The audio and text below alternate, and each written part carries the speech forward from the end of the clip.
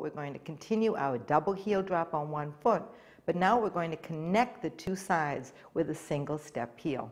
So the rhythm's going to be step, heel, heel, step, heel, heel, step, heel, step, heel, heel, step, heel, heel, step, heel. So now you have to remember the pattern of 2 heel drops versus 1 heel drop. Again, it will help for you to say it, so say it along with me. Step, heel, heel, step, heel, heel, step, heel, step, heel, heel, step, heel, heel, step, heel. Now let's do it. And again, if you want to go to the ballet bar or the countertop, practice there first. I'm just going to start center floor on this one.